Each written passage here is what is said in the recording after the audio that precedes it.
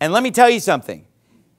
I believe God prohibits alcohol. He says don't even look at it. That's where I stand. That's where I've stood. But let me say this. Even if a person did believe, oh, it's okay to drink a little bit in moderation, which I don't believe.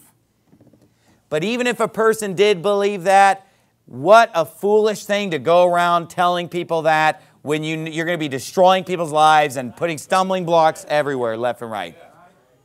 I mean, how stupid that is. I mean, there's all kinds of people that struggle with that sin, former alcoholics, people that are struggling. And listen, when a pastor gets up and says, hey, it's okay to drink a little bit, the people in the auditorium who've struggled in that area, it's just a green light to them.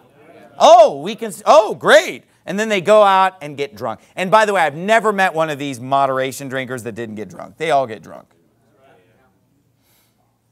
I mean, you see how stupid that would be to just go around broadcasting that. So look, if you have something where you say, well, I don't agree with Pastor Anderson that that's a sin, I think it's not a sin, then you better do that privately, because you're gonna mess up other people's lives. But again, I believe even if you do it privately, it's a sin.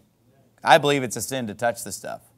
But how much more wicked it is when you lead other people down that dark path. And